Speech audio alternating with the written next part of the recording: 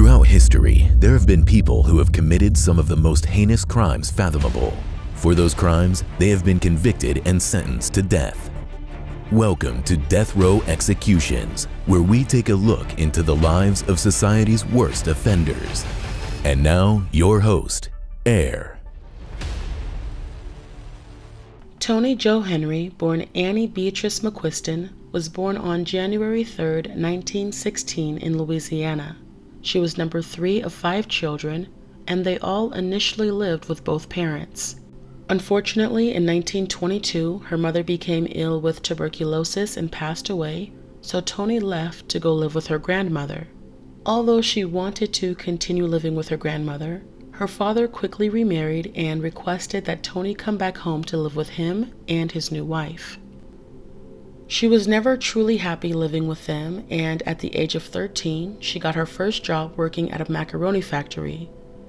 She did not have the job for long because her boss fired her after finding out she had a family history of tuberculosis, and he believed it to be contagious. Her father was extremely upset with her losing her job and not being able to assist with the family's living expenses, so Toni ended up running away. As she got older, she found refuge working as a prostitute in a brothel and became addicted to cocaine. Although cocaine was her drug of choice, she frequently drank and smoked weed as well. Throughout the years, she was arrested multiple times for her work or for getting into scuffles with men, but she never stayed in jail for long. When Toni was 23 years old, she met a John at her brothel by the name of Claude Cowboy Henry in Austin, Texas. Claude was a career criminal and a prize fighter who immediately fell in love with Toni's beauty. The two hit it off, and for the first time in her life, Toni felt as if she found a man who would respect her and treat her right. In Toni's own words, she said, "He gave me a home and he got that drug monkey off my back, and that drug monkey is a big, strong thing. I remember the day I told him I was a cokie and the look on his face. He thought I just smoked marijuana and grinned. But when I told him my train went a lot further than marijuana, he took me to a hotel room and I lay there in bed for a week, and he would come in now and then and ask me how I was doing. He would slap my face with a cold towel and we would both laugh." Infatuation turned into love, and the two agreed to marry. Before officially tying the knot, Claude went to a bar in San Antonio, Texas. He was drunk, got into an argument, and being the prize fighter he was, who did not back down from a fight, ended up getting into a bar fight. He won, leaving his opponent unconscious, and left thinking nothing of it. Soon after, he and Toni decided to get married on November 25, 1939, and the wedding was within a year of them meeting. After marrying, the two drove to California to enjoy their honeymoon. Upon returning to Texas after their honeymoon, Claude was arrested and charged with murder. Unbeknownst to him, the bar fight he got into before his wedding left a man by the name of Arthur Sinclair dead. Arthur was an off-duty police officer, and when trial began, the only reason why the death penalty was off the table for Claude was because Arthur was off-duty at the time of the fight, and Claude was unaware of Arthur's profession. Toni was in court every day supporting her husband, and when he received his 50-year sentence, she became hysterical in court and yelled that she would get him out.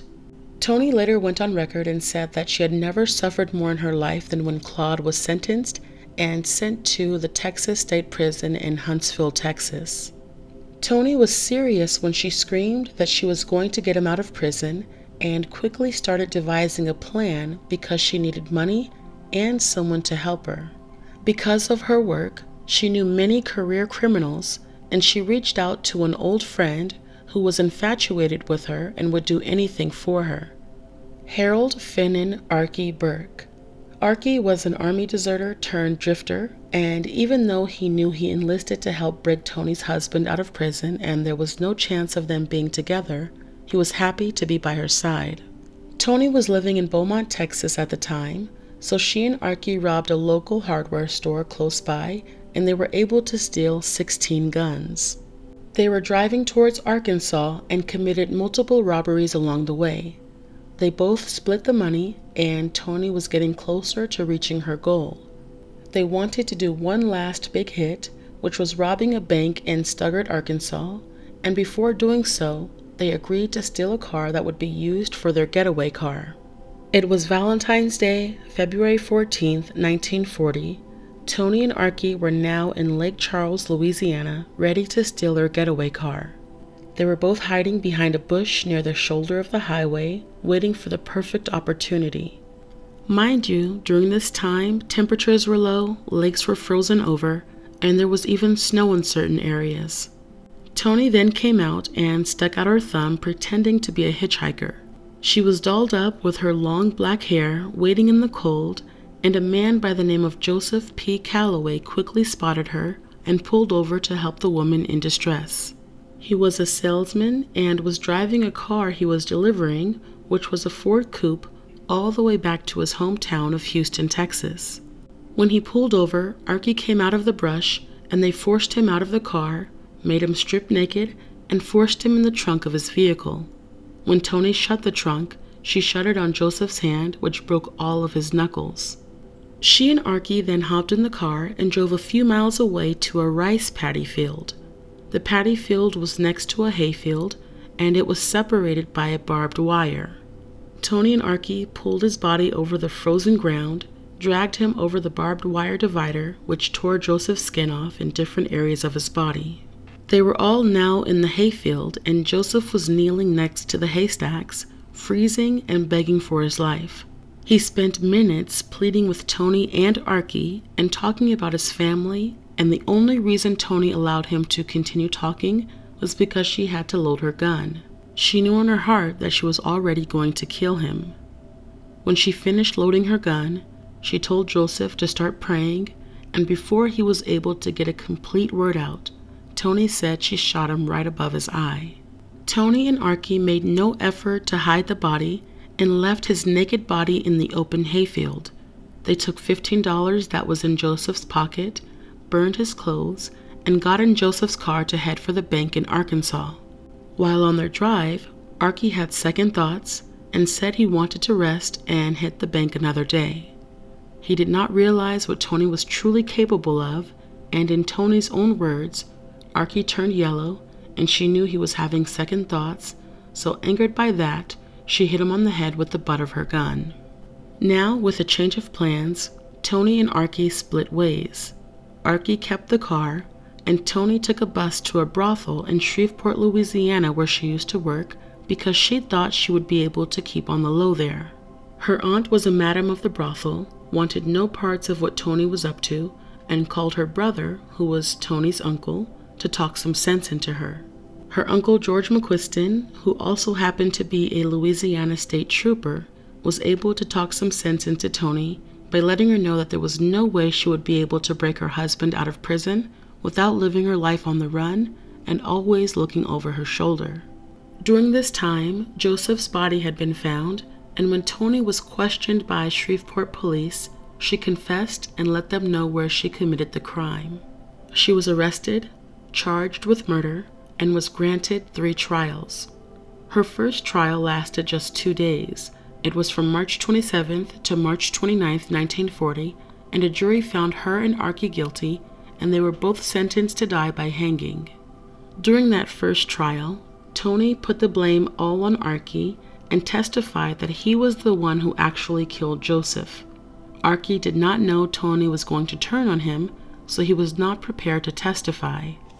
Toni appealed her sentence and was granted a new trial due to the fact that media was all over the case, and she felt that the media attention gave the jury a preconceived notion of her, which ultimately sealed her fate in getting the death sentence.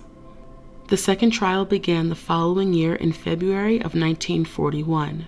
For this trial, Arkie finally testified against Toni, but nothing changed because they were again both sentenced to death. Her second appeal was granted for the same reason as the first, and the third trial began in January of 1942. She was again sentenced to death, and although she did try appealing a third time, The appeal was denied early November 1942, and her fate was sealed. If you remember, I mentioned that when she was first sentenced to death in 1940, the method was by hanging. But in the state of Louisiana in 1940, they changed their method of execution to electrocution by their infamous gruesome Gertie, which was effective in June of 1941. So when Toni was sentenced again in 1942, the method was by electrocution. Toni was sent to Lake Charles Prison and agreed to many interviews. In her death row area, there was a dog she befriended and called her niece. She also became close to Father Wayne Richard, who was a Catholic priest and had converted Toni to the Catholic faith. He baptized her, but although it appeared that her beliefs changed while on death row, it did not seem to affect how she felt about the victim. Toni was quoted saying, "I always knew there was a God running the show, but I thought I could steal just one little act. In the first place, the victim doesn't return to haunt me. I never think of him. I've known all along it would be my life for his. I believe mine is worth as much to me as his was to him. I wonder though sometimes why it's legal now for some fellow to kill me." On November 24, 1942, Claude escaped from prison in an attempt to see his wife Toni before her execution, but he was captured and was not able to see her. 4 days later, though, on Toni's execution day, and before being taken out of her cell for her execution, the warden allowed her to have a final call with Claude. After her call, when she learned that her treasured hair had to be shaved off, she began to cry. She was then taken to a section of the Lake Charles Parish Jail where the traveling electric chair was set up. Toni showed more emotion for her hair than she ever did while on death row and being strapped in for her execution. She requested if she could wear a shawl to cover her bald head, and the warden agreed. When she walked into the execution room, she was wearing a sheer red shawl. Deputy Sheriff Kenny Reed read Toni's death warrant and asked if she had any final words, and she replied by saying, "I think not." She made no final statements, but when the executioner said, "Goodbye, Toni Jo," she whispered a soft thank you, which were her last words. In the execution room was Father Wayne Richard, and Toni smiled for the reporters and witnesses. She prayed to herself for a bit, and the executioner then placed the death mask over her face, and the execution began. She was pronounced dead at 12:12 p.m., and Father Richard officiated her funeral at the Lake Charles Cemetery. No family members claimed Toni's body, but Father Wayne honored Toni's last request of a crucifix being placed in her left hand with her so she could be buried with it. To date, she was the first and only woman to be sentenced to death by the method of electrocution and die by that method in the state of Louisiana. 26-year-old Archie was electrocuted in the same electric chair 4 months later on March 23, 1943. As for Toni's husband, Claude, he grew physically sick in prison after the death of Toni, and he was granted a hardship parole in 1945. He returned to his old ways of getting drunk and fighting in bars, though. Unfortunately for him, his prize-fighting style and bar fight wins came to an end when he chose to get into a fight with an armed bar owner who ended up shooting Claude in self-defense and killing him. The owner was never convicted or tried because of the witnesses at the bar confirming everything the owner had claimed. My thoughts and questions for you. There are people in this world who kill and think exactly like Toni did. She said she knew when she killed, it meant her life would be taken also. Some people don't fear death and could not care less about taking someone's life. I've told stories of people who kill while being locked up, so life in prison for them has not changed their perception or mindset. How is it fair that they can be so cold and calculated, have no remorse for killing, yet fight so hard for their life to be spared? She said she knew her life would be taken also, but based off of her many appeals and statements, she was against dying and felt that her life was just as valuable as the man she killed. Do you think it was fair that Archie received the same sentence as Toni even though killing was not his intention? Do you think it's fair for prisoners to get hardship paroles when someone in their family dies and they are murderers? Not only that, Toni and Claude had only known each other for a few months before they married.